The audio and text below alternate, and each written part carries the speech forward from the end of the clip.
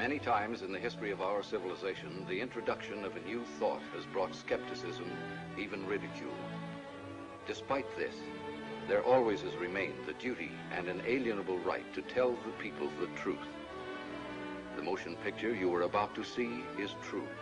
It is not fiction. Much of the information in it has never been told. You will see it here for the first time. On July 29, 1952, at the Pentagon, a press conference was held. This is the actual official transcript of that conference. Among those participating were Major General Roger M. Ramey, Director of Operations, USAF, Colonel Donald L. Bauer, Technical Analysis Division, Air Technical Intelligence Center, and Captain Edward J. Ruppelt, Aerial Phenomenon Branch, Air Technical Intelligence Center. This is Major General John A. Samford, Director of Intelligence, United States Air Force, who conducted the conference. Why was the conference held? It all began with an incident which occurred in 1947. On the afternoon of June 24th of that year, Kenneth Arnold made the first report on flying saucers. On this day, Arnold took off from Chehalis, Washington, and flew toward the Rainier Plateau at an elevation between 9,000 and 10,000 feet. Over Mineral, Washington, he observed a formation of very bright objects to the north. He radioed ahead that they appeared to be close to the mountaintops and traveling at tremendous speed. When Arnold came in for a landing at Pendleton, airport personnel and the local press were waiting for him.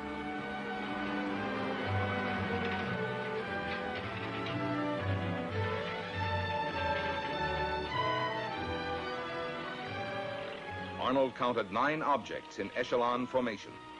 He observed that they had no tails and described them as saucer-shaped objects. The story was picked up by the wire services. He saw what? In the next 24 hours, virtually every newspaper in the country ran the story.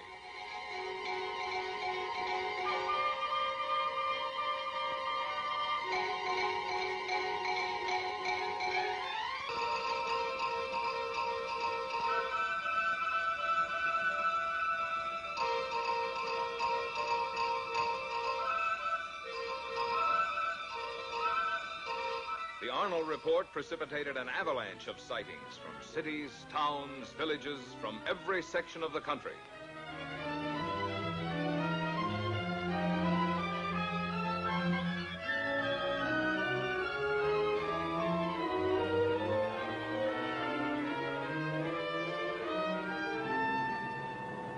The commercial aspects of the saucer situation were not overlooked. Alert businessmen and manufacturers came up with all sorts of oddities. The practical joker moved in. Homemade saucers of all kinds and descriptions began to turn up promiscuously.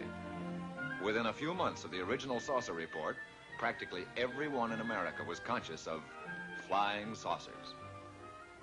This man in the saucer, can you describe him? Well, sir, he was small and skinny. He had his head was pointed, came to a very sharp point. He had long green hair. His eyes were a sort of purplish red. He had large ears which were formed like an antenna. His teeth were perfect, but spread far apart. And I noticed, too, a jacket of some sort of spun glass and bright red metallic shoes.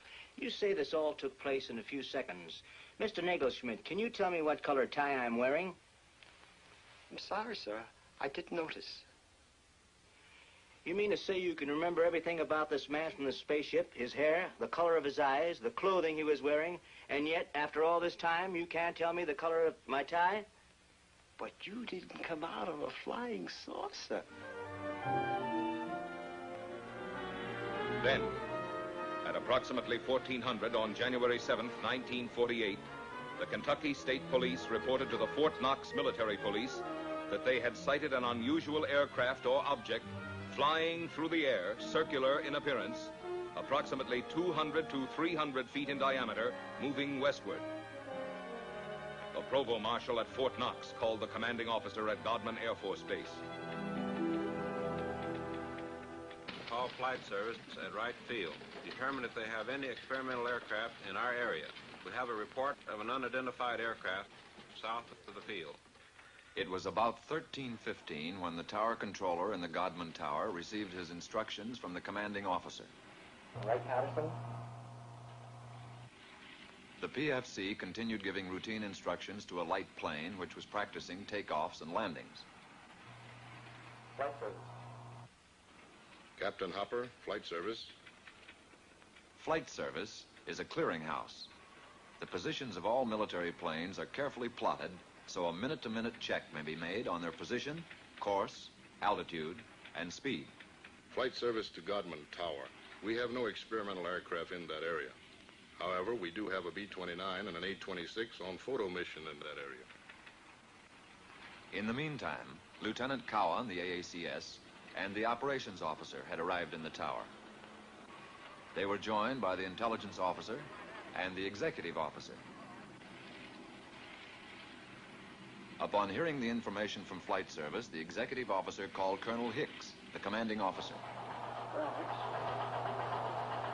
Hicks, can you come over to the field, please? At about 13:50, the tower controller saw an object south of Godman Field and directed it to the attention of the tower. Lieutenant Cowan was the first of the group, after the tower controller, to locate it. He immediately directed it to the attention of the operations officer. After observing it for a moment, he picked up a telephone and put in a second call to the commanding officer. While he was putting the call through, Colonel Hicks arrived in the tower. It was now about 14:20.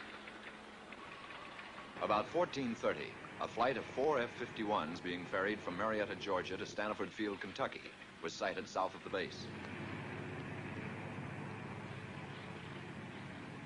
The commanding officer issued an order to contact the flight leader. Channel B and find out who's leading the flight. Godman Tower to leader, Flight 451. Godman Tower to leader, Flight 451. Come in. Captain Mantell, Flight Leader F-51 to Godman Tower. Over. Stand by for further instructions. Vector the flight into the area of the unknown. Vector Mantell on a heading of 210 degrees. Godman Tower to Captain Mantell. Come in, over. Mantell to Godman Tower. Over. Godman Tower to Captain Mantell. Investigate an unidentified object in your area. Your new course, 210 degrees. 210 degrees. Mantell to Godman Tower. Changing heading to 210. Wilco, out.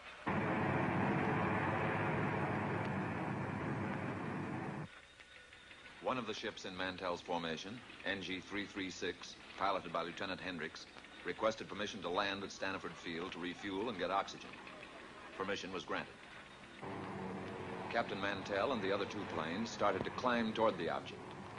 The second pilot made a similar request. Both wingmen refueled and, after getting oxygen equipment, took off again. Captain Mantell, flying NG-3869, continued climbing, outdistancing his wingmen. At 14:45, Mantell called the tower. Mantell to Tower. I see it. Above and ahead of me. I'm still climbing. A few moments later, one of Mantell's wingmen was heard. What the hell are we looking for? After a moment, Captain Mantell made a reply. Mantell to Tower. The object is directly ahead of and above me. Now moving at half my speed. Godman Tower to leader, Flight 451. Godman Tower to leader, Flight 451. Come in. Mantell to Tower. It appears to be a metallic object of tremendous size. The object now was in visual view of the tower personnel. Mantell to Tower. I'm trying to close in for a better look. I'll go to 20,000 feet. Shortly after this, Pilot Hammond, the remaining wingman with Mantell, called Mantell over his radio. Level off, Captain, until I've regained visual contact. The personnel in Godman Tower waited tensely for Mantell's reply, but he made no answer. A moment later, Pilot Hammond made another report to the tower. Mantell seemed to have disappeared. Mantell had apparently climbed beyond his wingman. At 15:25, the remaining wingman broke off and returned to Stanford Field. The object, which was in visual sight from the tower, as were the F-51s during the chase, disappeared at approximately 1550. The F-51s were first lost to view, and then the object went behind a cloud. Godwin Tower to Captain Mantell. Come in. Over. This is Godwin Tower to Captain Mantell. Come in. Over. At 1750, Staniford advised Godman Tower that Mantell had crashed 5 miles southwest of Franklin, Kentucky. The crash had occurred at approximately 1645. Captain Mantell was killed.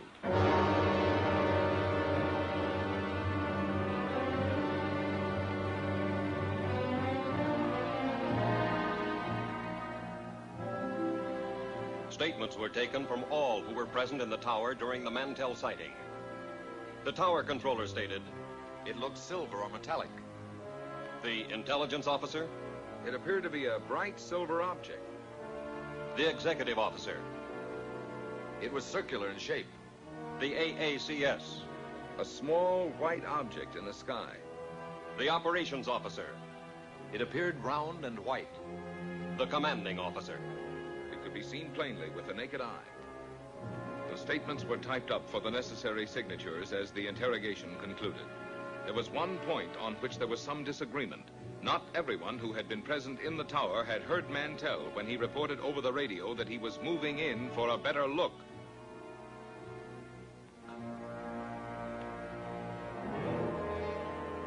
The more lurid sections of the press reported that fragments of Mantell's plane were found to be radioactive. Some news sources reported that an autopsy revealed that Mantell had been killed by some kind of death ray unknown to our men of science. These reports were false. Because certain publications persisted in using a sensational approach in reporting sightings, there were increasing demands from the public for an explanation. However, the Air Force had already taken official cognizance of the flying discs. Headquarters, United States Air Forces, issued a directive for a detailed study of flying disc reports. This project received a secret classification and the code name of Sign.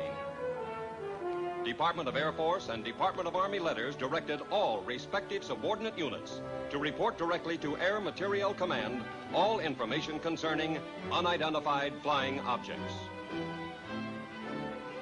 And so Project Sign was implemented. Trained investigators were dispatched to the exact scenes of the sightings. After thorough on-the-spot interrogations, the reports were sent on to ATIC for further analysis. Utah, Washington, Norway, Sweden, Denmark, South Korea, Ohio, New Jersey, Oregon, Alabama, Tennessee, Kansas, Massachusetts.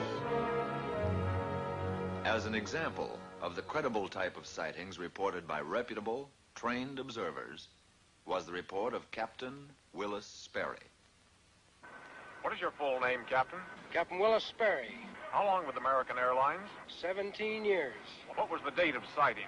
May the 29th, 1950. And the time of sighting? 9:30 in the evening. The origin of sighting? 60 miles southwest of Washington, D.C. And the destination? Nashville, Tennessee. What was the visibility? It was unlimited. And what was your altitude? 7,500 feet. Who of the crew first saw the object? The co-pilot called it to my attention as I had turned to reach for a map. The object was flying head-on at us. It was 50 times the magnitude of the brightest star. I immediately made an abrupt turn to avoid collision. As I looked to my left, the object appeared to come to a stop. Can you describe the shape of the object? It appeared as a perfectly streamlined object without wings or tail section, as it was silhouetted against the full moon. At all times, it had a brilliant, shimmering blue light in the nose. It was traveling at fantastic speed, and although it had passed off our left wingtip, it circled us in a matter of seconds and appeared off our right wing. There again, it stopped, and we watched it for several seconds. When again it started, it reversed its direction. We watched it for several more seconds until it disappeared in the east out of sight. Have you ever seen any other similar object, Captain? Never before or since.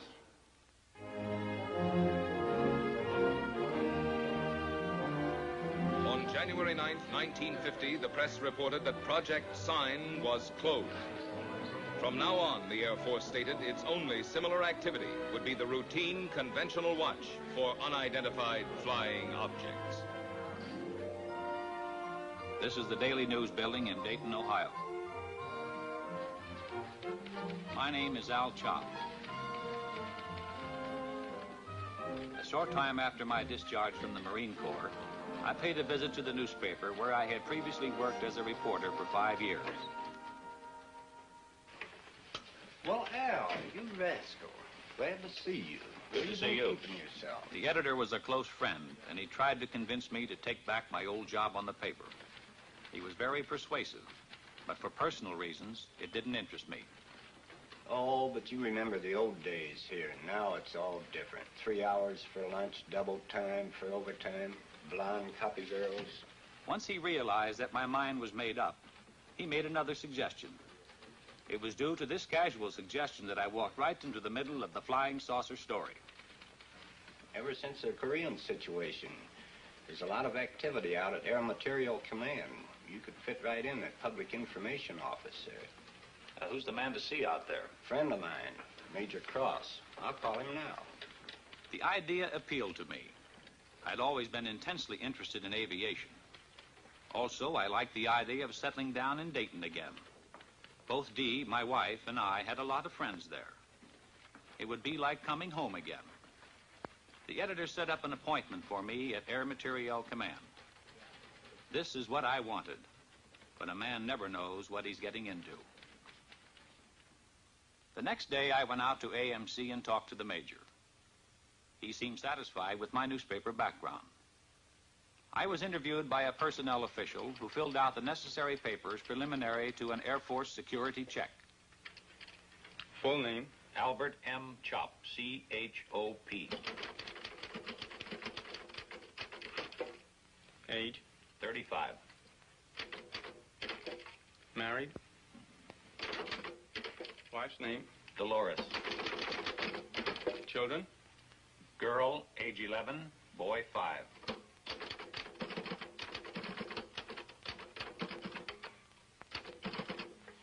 Take us to room D. Thank you. Shortly after, I went on the AMC payroll on the PIO desk.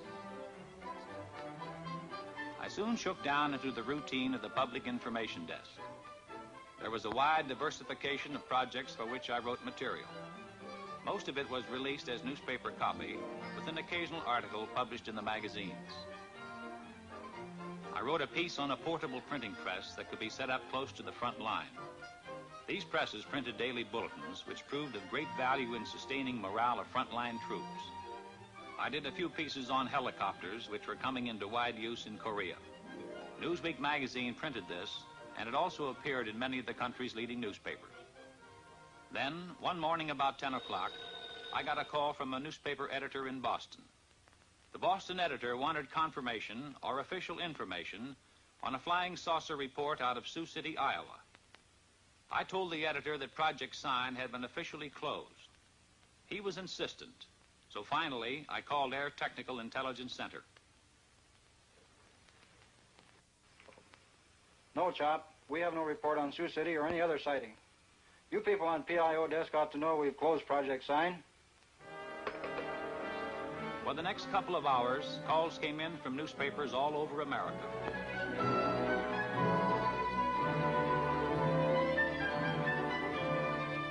Gradually, I was able to piece the story together. On the previous evening, a commercial airline DC-3 in Sioux City, Iowa, had requested clearance from the tower to take off. The tower held them up, informing the pilot that there was a light in the west that they thought might be a light plane. The tower stated that they were trying to contact it, but were unsuccessful. The tower was in contact with another light plane that was coming in for a landing. The DC-3, engines idling, stood by at the end of the runway until the light plane landed and taxied off the strip. The tower then gave the DC-3 pilot permission to take off.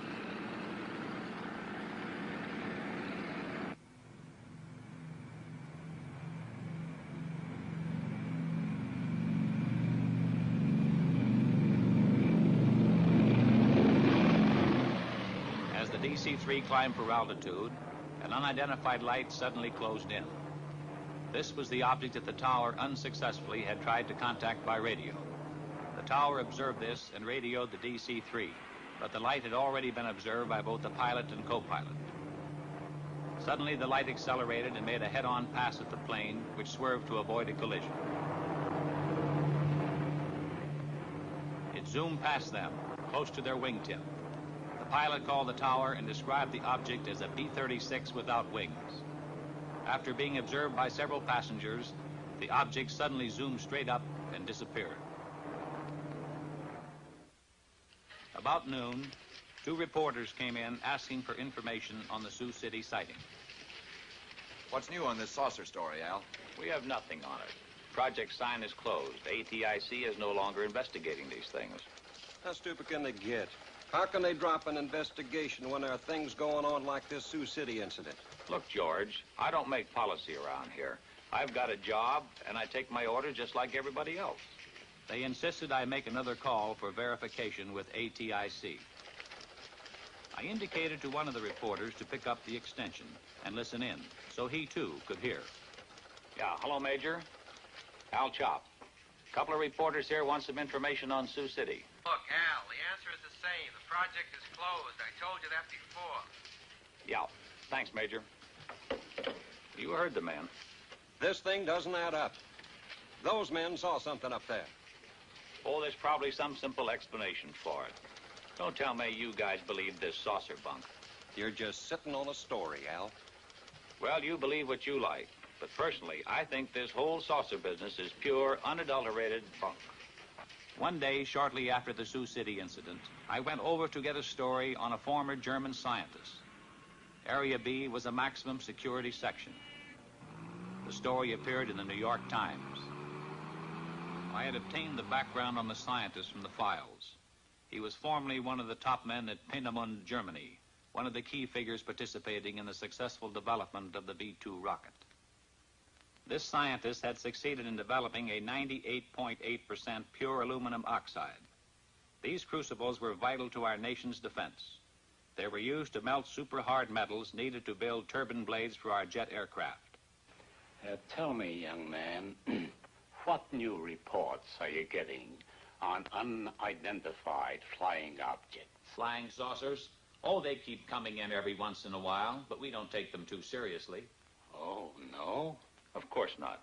It must be amusing to a man in your line of work to hear about all these screwball reports. It is my firm opinion that these sightings should be investigated most meticulously. You don't believe that these flying saucers actually exist, do you? And how can you be so certain they don't, Mr. Chop? Well, I just don't believe it. Our minds should be open on all subjects. Wrong conclusions are usually the result of lack of comprehensive analysis. Of course. Well, thank you, Doctor. I won't take up any more of your time. And I'll let you read the article before I send it in. Thank you, Mr. Chop. I'll be looking forward to it.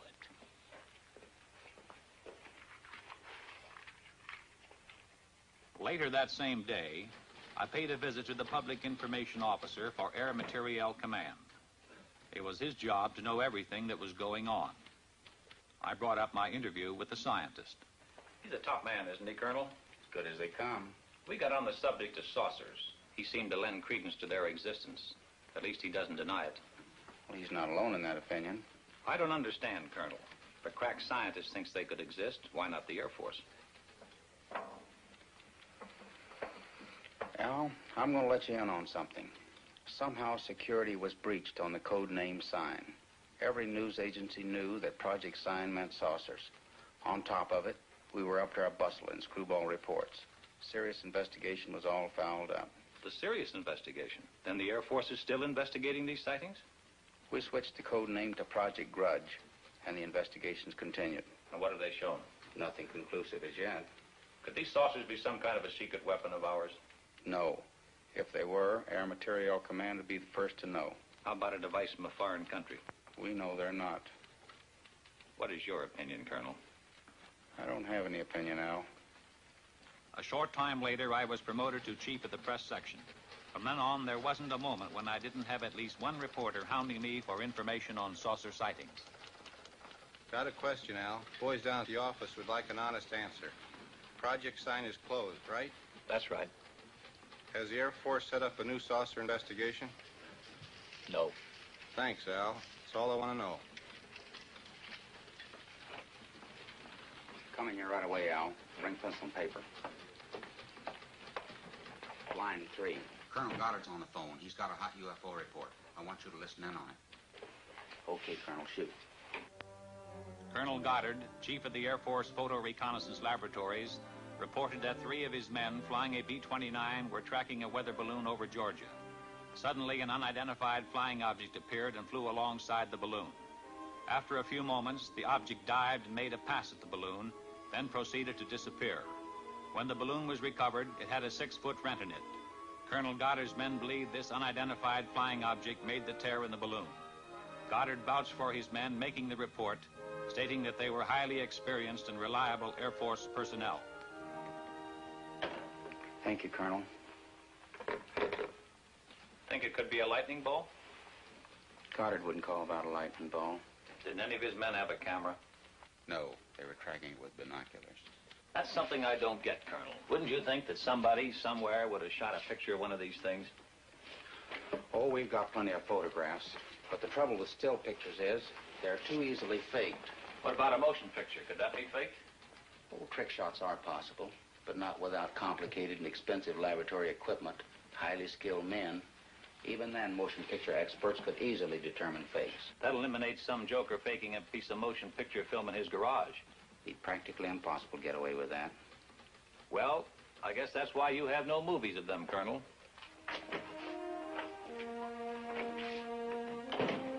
As chief of the press desk, my work hours, my meals, my sleep became increasingly disturbed and chaotic.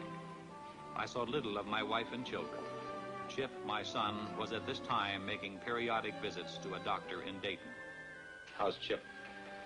I feel more hopeful with the new specialist. You look tired. Since you've gotten this new job, the children don't know their own father anymore. Yeah, sometimes I wish I were back on the newspaper. I was talking with Mrs. Collins today. She tells me her husband's cousin works with a man who swears he saw a flying saucer. I thought I told you that term was taboo in this house. Do you really think they might be from Mars or someplace? Look, honey, don't you get like the rest of those screwballs that I have in my hair all day. Every time some kid flies a kite, 50 different people see spaceships. Come on, let's get to bed. Talking over routine press releases on a new type transport plane, when suddenly the colonel veered off at a tangent. By the way, there's a magazine fellow coming out here from New York to do a story. I want you to set up appointments with the people he'll want to see. Right. What magazine is he representing? Life. What are they after? He's going to write a piece about unidentified flying objects. Are you serious?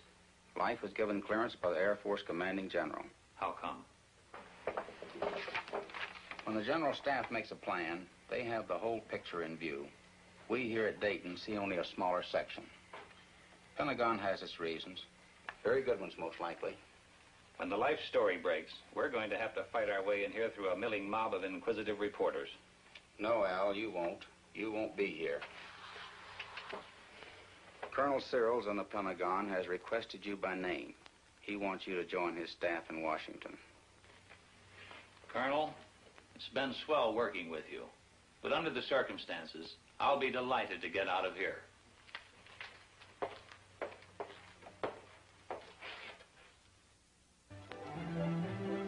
Upon my arrival in Washington, I was assigned to Air Force Press Desk, room 2E765 in the Pentagon. My last official act at AMC had been to arrange the conferences and briefings for Life magazine. I was in Washington only a short time when Look magazine submitted the galley proofs of their saucer article to my desk. I put the Look article through to security review. Now I felt free to settle down in my new job. I checked in with the press section of the United States Senate, House of Representatives, and Department of State. I paid the required visits to the information departments of the Army, Navy, and Marine Corps. I covered the Civil Aeronautics Administration and other agencies with whom I would be working in close contact. By now, I figured I was through with flying saucers for good. But the Pentagon had other ideas. Because of my previous experience, I was assigned to unidentified flying objects. I was back in the flying saucer business. In the activity of setting up housekeeping and getting adjusted to the new job, I completely forgot about the Life magazine article. Also, I was able to spend more time with Chip. My son had been deaf in one ear since infancy, and it was difficult for him to play with other children. I had settled down to a regulated home life, but it was only a lull before the storm.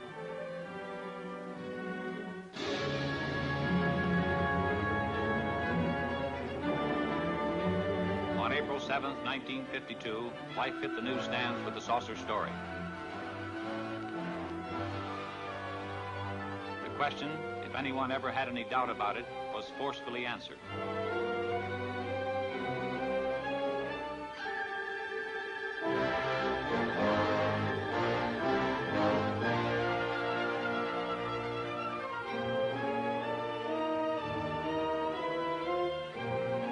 The public, America as a whole, had an intense, avid interest in the subject of flying saucers. The first few days following the Life story were chaotic. Naturally, my desk was an exposed point, and I was under an incessant barrage by newsmen. Shortly after the Life story, Look's coverage of saucers hit the newsstand. Their story featured a saucer map, including a statement by the commanding general, U.S. Air Force, Hoyt Vandenberg. Vandenberg stated, "The Air Force is interested in anything that takes place in the air. This includes the aerial phenomenon commonly known as flying saucers. Many of these incidents have been satisfactorily explained. Others have not." Project Grudge was expanded and augmented. The classified name Grudge was dropped. The new code name for the UFO investigative project was Blue Book. The general appointed Captain Edward J. Ruppelt of ATIC at Wright-Patterson as officer in charge of Project Blue Book. Ruppelt's department was designated as Air Phenomenon Branch, Air Technical Intelligence.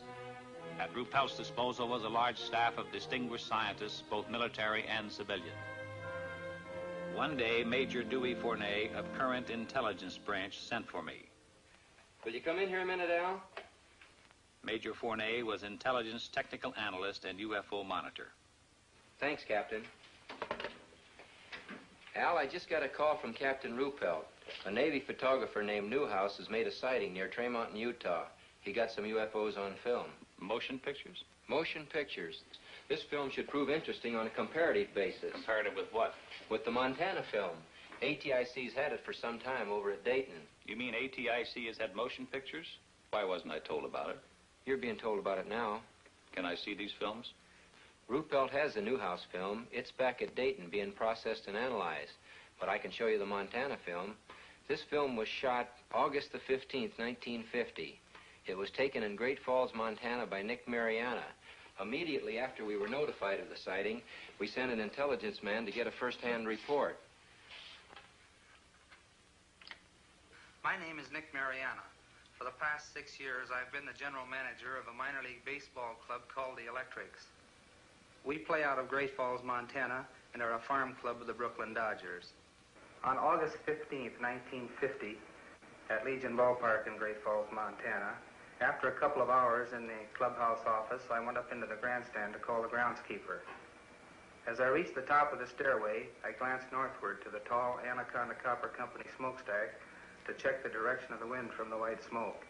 Force of habit, I suppose, because our outfielders use it as an indicator on defensive play. As I looked up, I saw two silvery objects moving swiftly out of the northwest. They appeared to be moving directly south. The objects were very bright and about 10,000 feet in the air. They appeared to be of a bright, shiny metal, like polished silver. Both were the same size and were traveling at the same rate of speed, which was much slower than the jets which shot by shortly after I filmed the discs. Suddenly, they stopped. It was then I remembered the camera in the glove compartment of my car. I raced downstairs, yelling for my secretary, Miss Virginia Ronick. The distance from the top of the stairway to my car is about 60 feet, and I must have made that in about 6 jumps.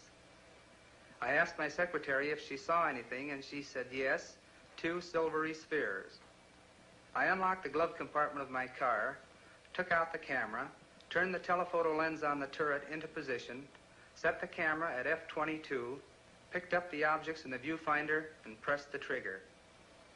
The discs appeared to be spinning like a top and were about 50 feet across and about 50 yards apart. I could not see any exhaust, wings, or any kind of fuselage. There was no cabin, no odor, no sound, except I thought I heard a whooshing sound when I first saw them. As the film clicked through the camera, I could see the objects moving southeast behind the General Mills grain building and the black water tank directly south of the ballpark. I filmed the objects until they disappeared into the blue sky behind the water tank. There's only a few feet of film. It'll be over practically before your eyes are focused on it. Now remember, there's only a few feet of film, so watch closely. I still had my doubts, but I must admit I felt an excitement about seeing actual motion pictures of unidentified flying objects for the first time. Ready? Ready.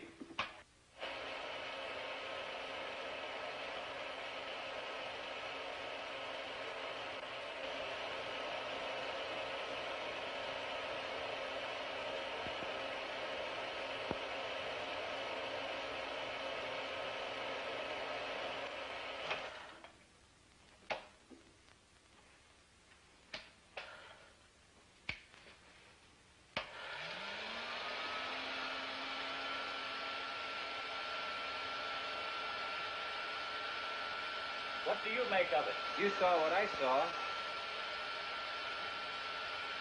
What's your opinion? I'll run it again.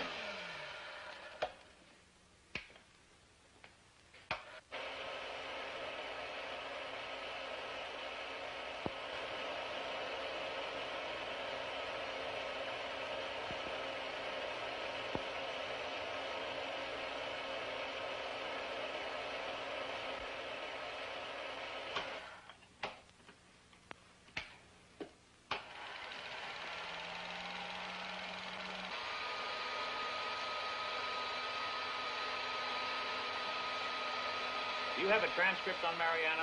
It's at Dayton. Good. Colonel Searles wants me to go to Dayton. That is, if you'll give me clearance. I'll have you cleared. It's a good idea for you to get acquainted with the history of UFOs. When you get to Dayton, you'll meet Captain Ruppelt. The three of us are going to be working closely from here on. Ruppelt will give you a complete briefing on Blue Book. What's the story on him? Ruppelt's an aeronautical engineer. He knows about things that fly. An excellent man to head up Project Blue Book. Okay. Once again, what's your opinion of this film? As far as I'm concerned, I'll have to classify them as unknowns. I'll run the film again, this time in slow motion.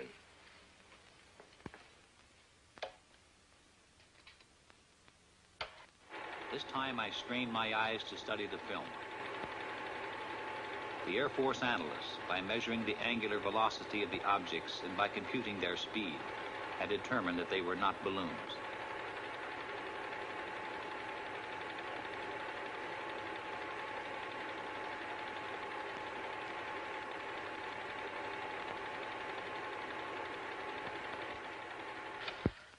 Well?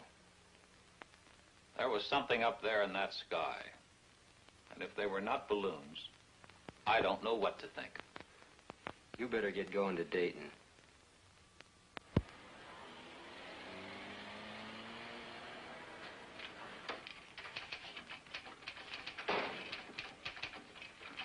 Yes, sir. May I help you? I'll chop to see Captain Ruppelt. Captain's right over there, sir. Thanks. Captain Ruppelt, I'm Al Chop. Have a seat, sir. Major Fernay lured me you're arriving. You've got the green light here. Where would you like to start?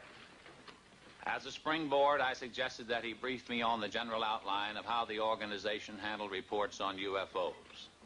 Ruppelt began to fill me in on the baffling saucer problem, including a breakdown on the reported sightings supplemented by graphs. There were literally hundreds of cases where Air Defense Command pilots had attempted to intercept UFOs. There were sightings where UFOs had been tracked by ground radar, airborne radar, ground observation, and combinations of all these elements. I accompanied intelligence officers on investigations. I witnessed the difficulty in breaking down and gaining the confidence of those who were reluctant to talk about their experiences for fear of personal ridicule and embarrassment. Others were cooperative. I observed the technique of thorough interrogation used by Blue Book's analysis and investigative staff. In almost every case, I heard the same words used to describe the sighting.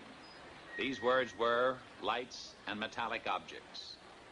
There were reports by reliable, competent observers, including high-ranking Air Force and Navy flyers, civil engineers, and scientists. I learned that the staggering total of over 3,500 reports had been received. Quite a few of these sightings are unsolved. Approximately 85% of the sightings are designated as solved. According to this document, 14.3% of all sightings are officially designated as unknown. The newsmen keep hitting me with the unsolved cases. Anyway, solved is a big word. How do you solve them? There's nothing hit or miss about it. I'll show you. On December 1st, 1952, between 4:30 and 5 o'clock in the morning, several major airports in this area reported a single round object. It was flashing, first white, then white-orange, then amber. It was observed northwest of this central point at an angle of 15 degrees above the horizon. Remember that 15 degrees. It's important. Reports arrived here from Teterboro Airport, Westchester Airport, Newark Airport, LaGuardia Airfield, Idlewild, and Mitchell Field. This flashing sphere of light was also observed by an Eastern Airline pilot who radioed in his report. Various observers at all these airports watched the object through high-power binoculars. When the report arrived here, we checked the weather in that area with Air Force Weather Bureau. That night, at that time, there was no temperature inversion. We got in touch with Navy Balloon Project Center at the University of Minnesota. That gave us an exact schedule of balloons released from that center.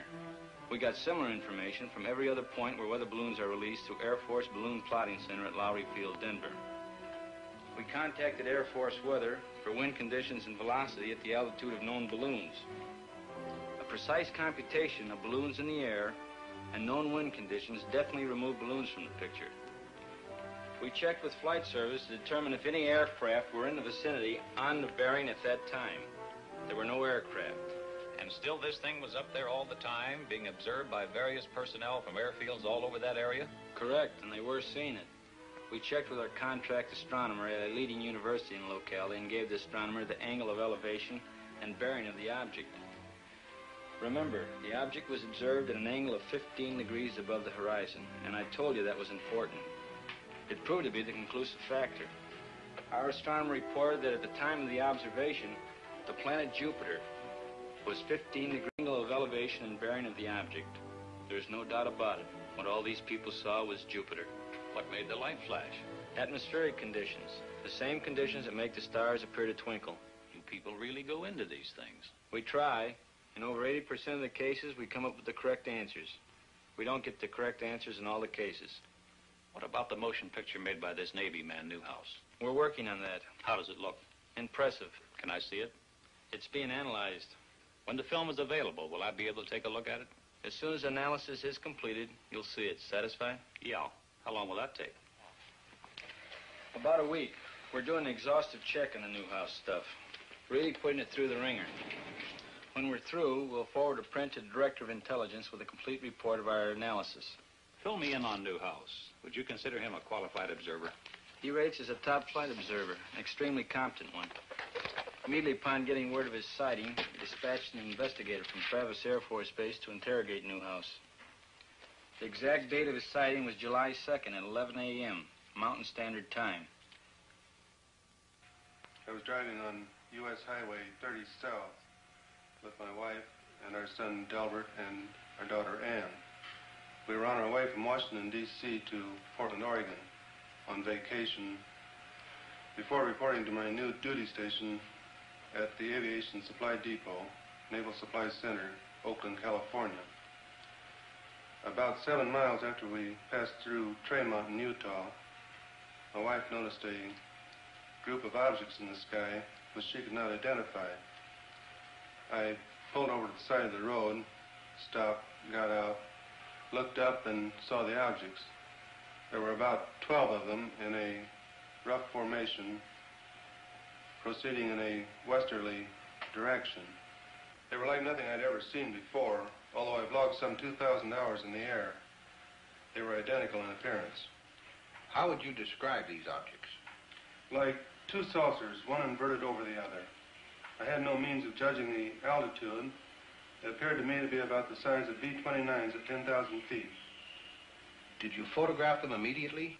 I watched the objects for a few moments before getting my camera out of the suitcase.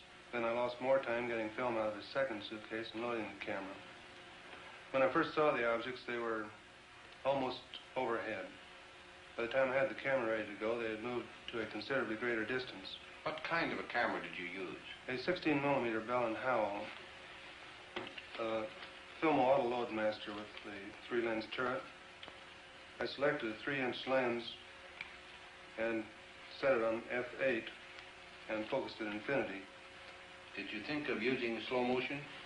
No, the camera was set on 16 frames per second, and in the excitement of the moment, I didn't think to shoot at a greater rate, although that would have improved the coverage. I centered the viewfinder on the objects and made the first shot. Then I decided that if the sky were darker, the objects would show better. So I stopped the lens down to f16 and continued photographing. This proved to be a mistake, as the quality of the film would have been better had I left it at f8. Did these objects remain together in a group at all times? No. Toward the end, one object reversed its course and proceeded away from the rest of the group. I held the camera still and allowed this single object to pass through the field of view, picking it up again later in its course. Did this single object return to the rest of the group? No. I allowed it to pass through the field of view of the camera 2 or 3 times, and then it disappeared. In what direction? Over the eastern horizon. What did you do then? I turned, swinging the camera just in time to see the rest of the group disappear over the western horizon. What was the weather? The weather was bright and cloudless. Visibility good? The visibility was excellent. How does this film you shot compare with what you saw with your naked eye? You have studied the film. Yes, I've studied it. I'm very disappointed. The film falls far short of showing what I saw with the naked eye, due to the delay in getting the camera started and my error in exposure. If I'd had this camera in the seat beside me, loaded and ready to go, there'd be no need for questions. The Air Force would have the answer. What is your full name, please? Delbert Clement Newhouse. And you are on active duty with the Navy? Yes, sir, I am. What is your official Navy rank? My title is Chief Photographer. I'm a commissioned warrant officer, United States Navy. How long have you been in the service? 21 years. Now, is there anything you can add to the description of these objects? They had a bright silvery color. Can you describe some particular detail? They had a metallic appearance. They seemed to be made of some kind of polished metal. The Newhouse film, as I told you, is presently under analysis. Sergeant, would you get me the Fargo case? The Fargo sighting was October 1st, 1948. A National Guard lieutenant, thank you, a National Guard lieutenant was about to land his F-51 at Fargo Airport.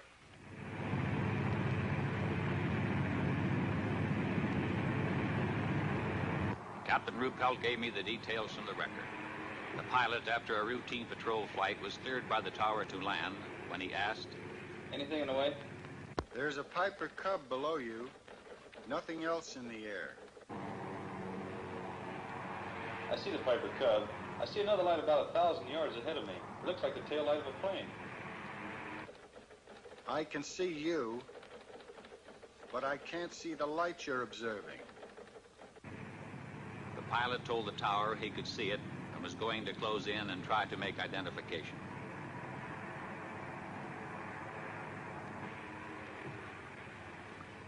I can see it clearly now. A small white light. It keeps blinking on and off. As he approached it, the blinking light became clear and steady. Suddenly, it pulled into a sharp left bank. I think this thing is going to make a pass on the tower. "I see it now. I see it." The pilot dived on the light, and although he brought his manifold pressure up to 60 inches, he reported, I can't seem to catch up with the thing. It's gaining altitude and has just made an impossible turn. A 90-degree turn to the left.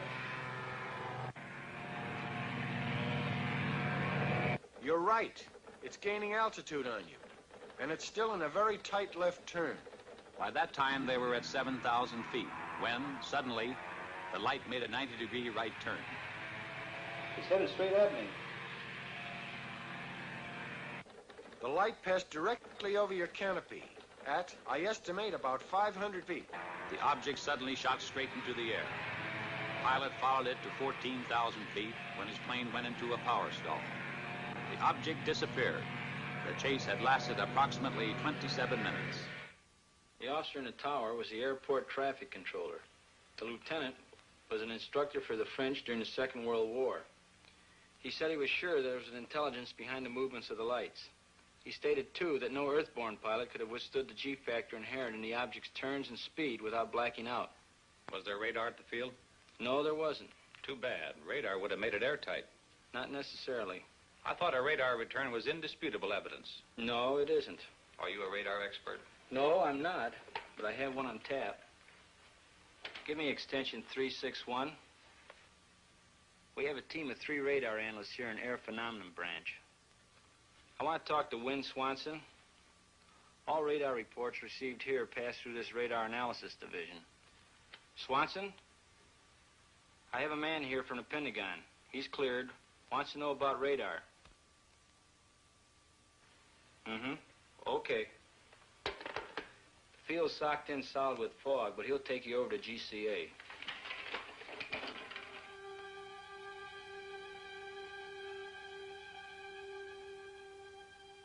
This is ground control approach. With zero visibility, GCA picks up the aircraft coming in, and by means of the pips on their scope, can talk them into a landing. Now this scope here gives the aircraft in the area. This scope here tells you whether you're to the right or the left of the landing strip, and that one there tells you whether you're too high or too low. Now the next scope is the same as this one, except that it gives you more accuracy. Patterson, GCA. This is Air Force 2162, past Fairfield, fan marker inbound. Request landing instructions. There you can see him on the screen.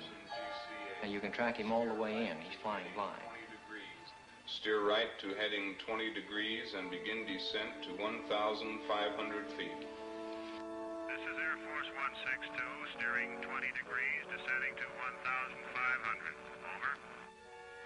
Air Force 162, the weather at Patterson Field is 100 feet ragged ceiling. Visibility 1/2 mile. Light rain. Wind southwest 6.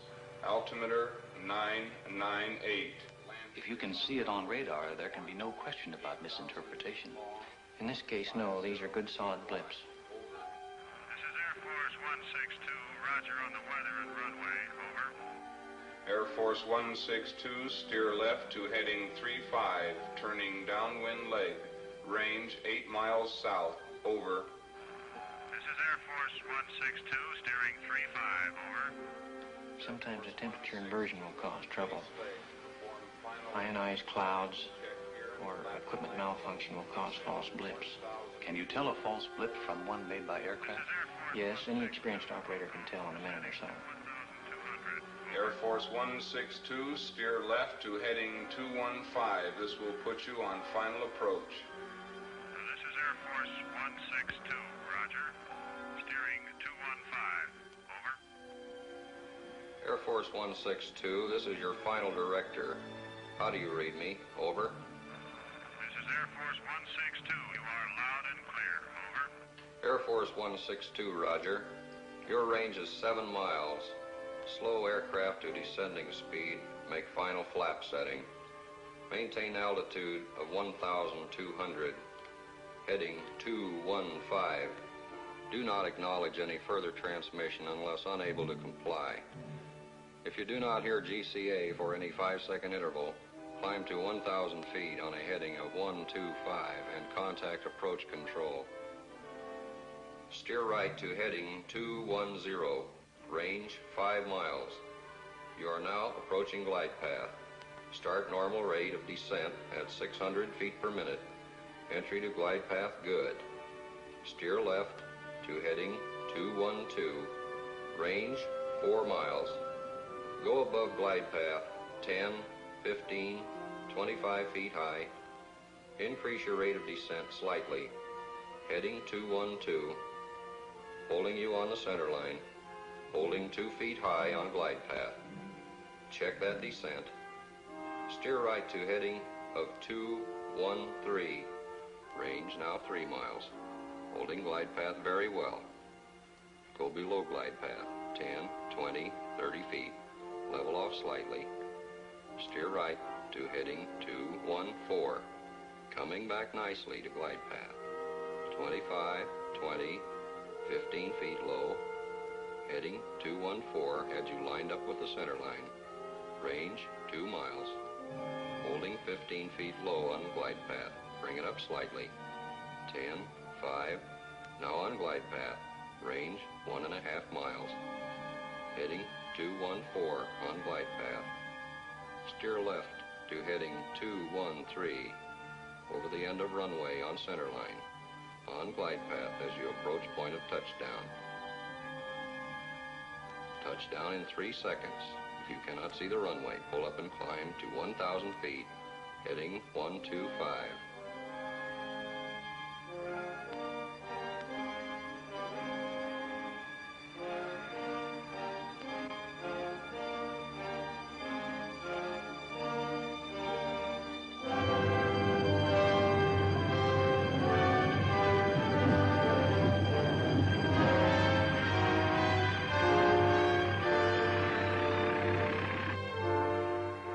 Safe at home.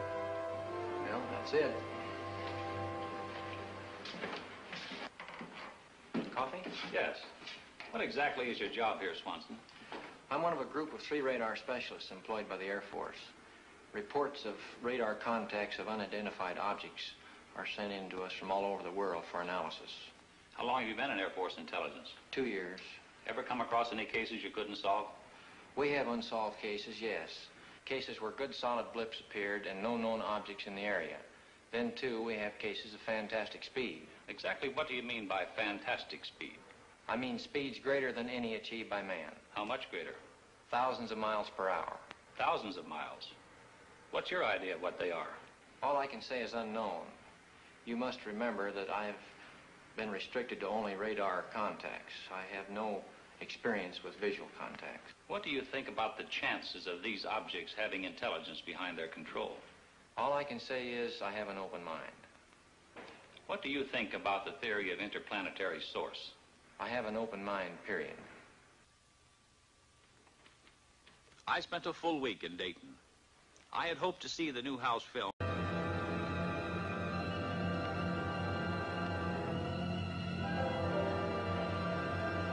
They're coming closer.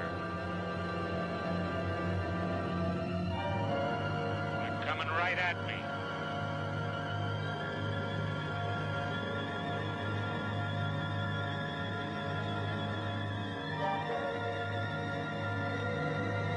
Hold it.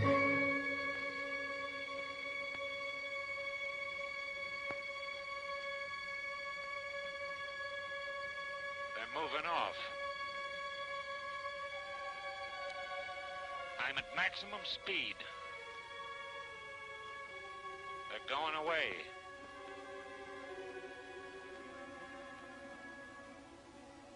They're gone. I can't see them.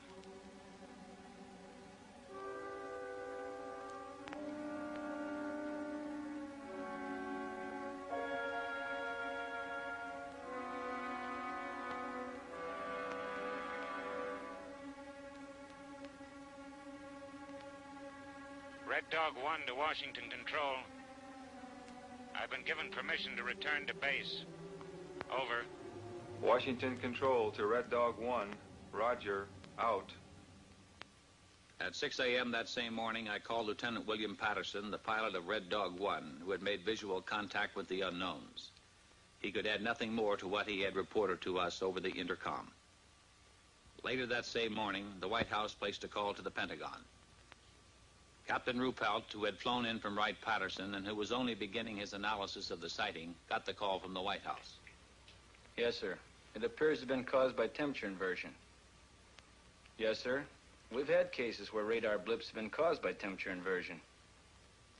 This was Captain Ruppel's report to President Truman. But Captain Ruppel had not been present at the Washington sighting. It wasn't until later that he learned there had been both visual and radar contact with the unknowns on that night. On Monday morning, an avalanche of calls from newspapers throughout the nation jammed the trunk lines at the Pentagon. The relentless pressure continued. We admitted radar contacts from the 3 surrounding airfields. When did the saucers first appear? 9 p.m. How long were they under observation? 6 hours. How many were there? 14. Could the pilot see any details? No.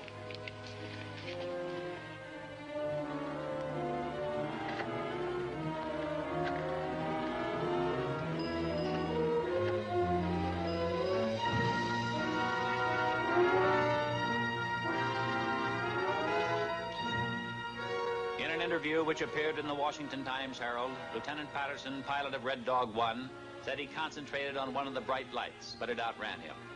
I tried to make contact with the bogies below 1,000 feet, Patterson said. I saw several bright lights. I chased a single bright light. I was at my maximum speed.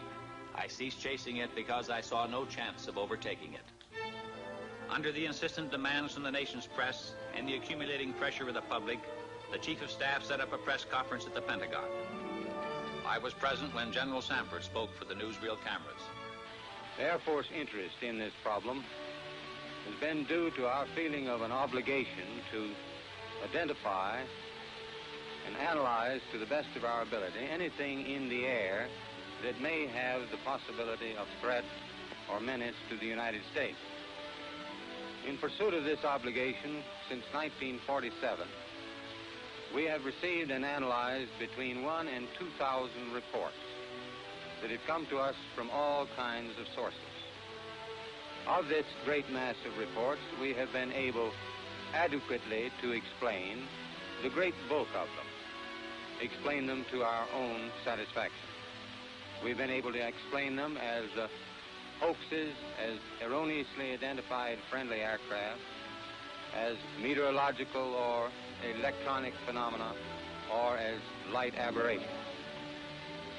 However, there have been a certain percentage of this volume of reports that have been made by credible observers of relatively incredible things. It is this group of observations that we now are attempting to resolve.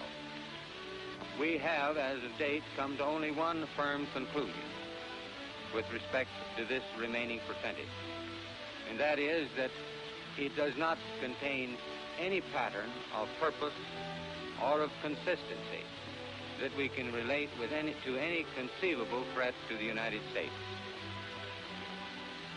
We can say that the recent sightings are in no way connected with any secret development by any agency of the United States. When I left the Pentagon that evening, General Sanford's words kept running through my mind. Credible observers of relatively incredible things.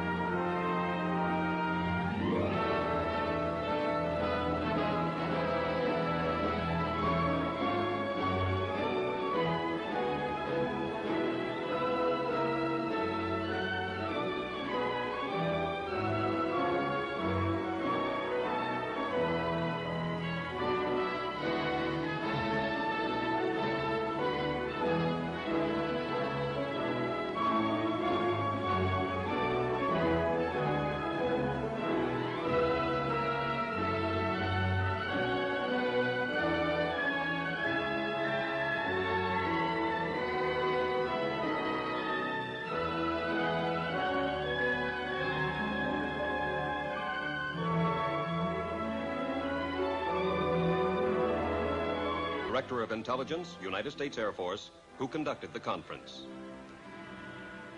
Why was the conference held? It all began with an incident which occurred in 1947. On the afternoon of June 24th of that year, Kenneth Arnold made the first report on flying saucers. On this day, Arnold took off from Chehalis, Washington, and flew toward the Rainier Plateau at an elevation between 9,000 and 10,000 feet. Over Mineral, Washington, he observed a formation of very bright objects to the north. He radioed ahead that they appeared to be close to the mountaintops and traveling at tremendous speed. When Arnold came in for a landing at Pendleton, airport personnel and the local press were waiting for him.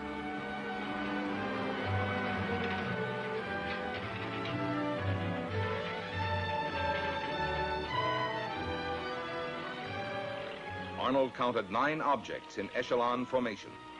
He observed that they had no tails and described them as saucer-shaped objects.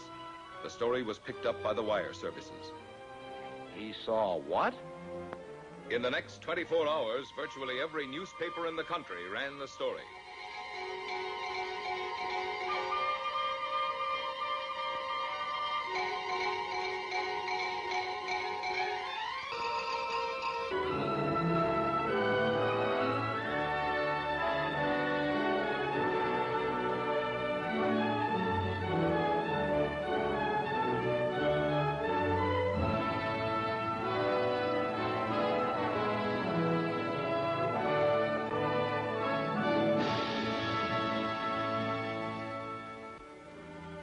Many times in the history of our civilization, the introduction of a new thought has brought skepticism, even ridicule.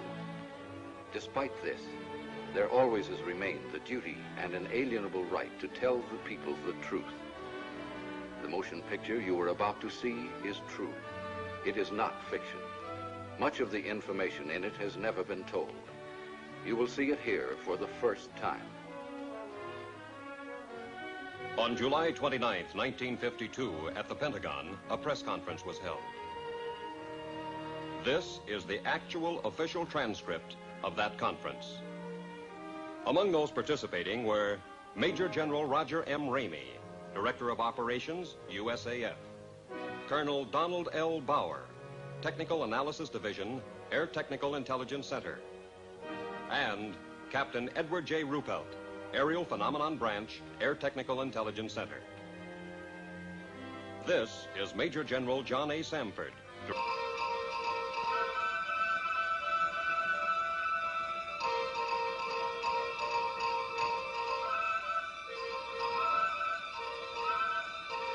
The Arnold report precipitated an avalanche of sightings from cities, towns, villages, from every section of the country.